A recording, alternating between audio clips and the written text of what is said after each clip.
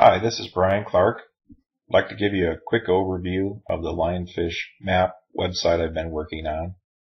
If you hear any pet noises or clanging around in the kitchen in the background, that's not a feature of the map, it's a feature of my life. What I have is a Google map satellite image, and I've entered in the artificial reef sites that we have here in Pensacola from Robert Turpin's list. And there's a fair number of them. There's about 200 right off of Pensacola. Rather than clutter up the screen with all the site names, I'm just displaying the number of lionfish estimated to be on the site at this point. You can display the names as well, and I'll show you how to do that. The light blue markers indicate that the site doesn't have any reports yet. By default, I've set 50 lionfish per site, just as a general average for the sites that I've seen out there. That seems to be reasonable. So we'll zoom in a little bit.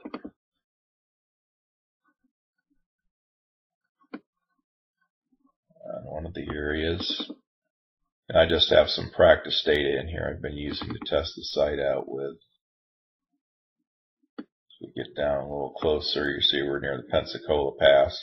A couple things to notice. First of all, I'll turn on the names here so you can see some of the site names. Here's the USS Massachusetts. If I click on that, it'll display the name of the site, estimated number of lionfish, the depth of the site, and the GPS location, along with the comments that Robert has in his list for the site. So you can click on any site you want here. Let's zoom in a little bit more.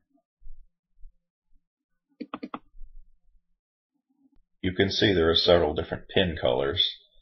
The green indicates that we estimate that there are no lionfish at that site. Usually you get a green pin when there's a recent report and the report indicates that there were no lionfish sighted or that all the lionfish were harvested from the site. Yellow indicates that there's a few lionfish on the site. Right now the level is 20 lionfish, so if it's more than 0 and less than 20, then I mark it with a yellow pin. If it's more than 20 lionfish are estimated to be at the site, then we'll have a red pin. So we click on 3 barges here, we can see lionfish 100, in Gilchrist Reef, lionfish 16, and Joe Patty Reef, lionfish 0.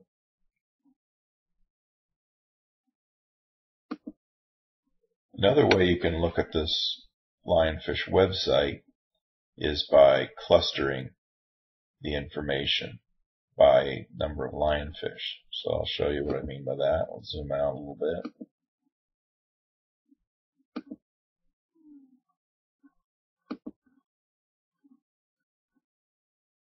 And I'll turn on clustering in the upper right hand corner. So now you'll notice we've got these dots with a number in it, and that's the estimated number of lionfish in that area. Now the farther out I zoom, the more it'll cluster. So you can see for Pensacola area right now we've got an estimated about 10,000 lionfish on these public sites. Of course, the more data that's entered, the better that number will be.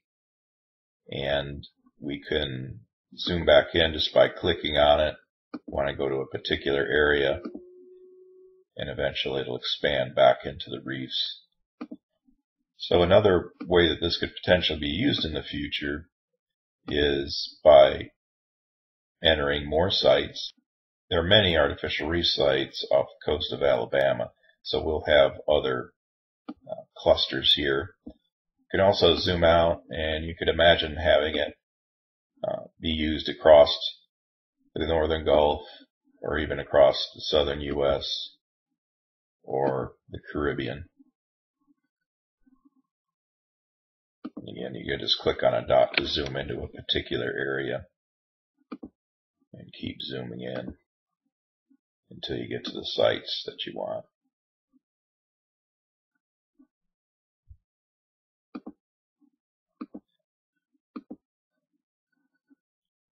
An important feature of this system is that it automatically learns the lionfish infestation rate at each site.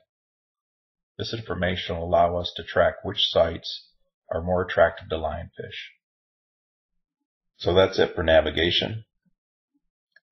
Let's take a look at some of the reports that I've entered in. So just go up to the View Reports option.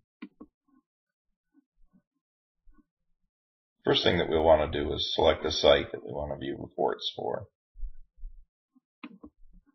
I've entered in some sample data. Here's a Habitat. You can see we have the date and time of the dives. The date and time is sorted such that the most recent report is at the top. Got the percent site covered, the number of fish that were observed, the number were taken, number of people stung, if any, and who submitted the report. And these are user IDs that people can set up. There's also a notes column. Most of the columns can be sorted. If I want to sort by the user who made the report, click there. And if you click on it, it'll toggle between sorting in different directions. Fish observed,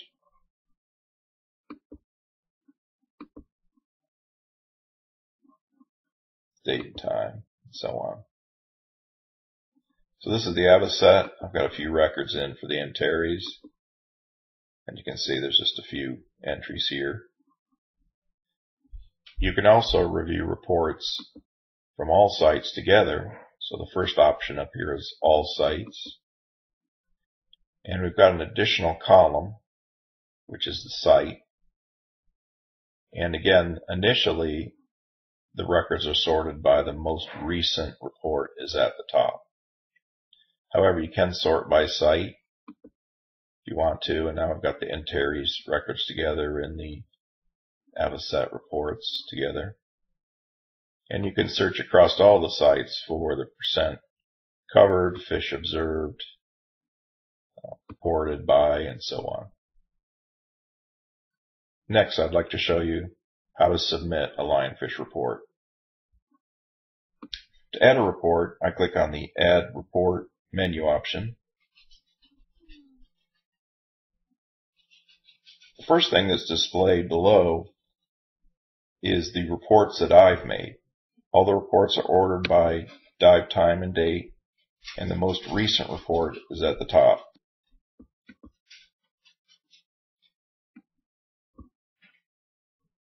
So to report lionfish, click on the dive date and time, pick a day, and I can pick a time below. Once I have the time, I can click Done, and that enters the date and time up here. Next, I select a dive site. And when I do, you'll notice that the table at the bottom will change to reflect the reports that have been made on that dive site. We'll go to the habitat.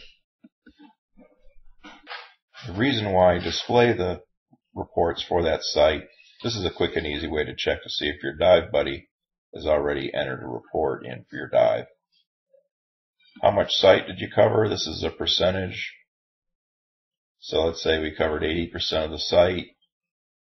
How many lionfish did you see? Pick a number here, say 50. How many did you kill or remove? Say 10. Was anybody stung? No, you can just leave it 0. And you can enter in notes. So once we hit Submit Report, I'll go back to the beginning screen, and you'll notice that, again, what's being displayed is the dive reports that I've made, and this is the one that we just entered. So that's a quick preview of the LionfishMap website I've been working on. Please let me know what you think about the site.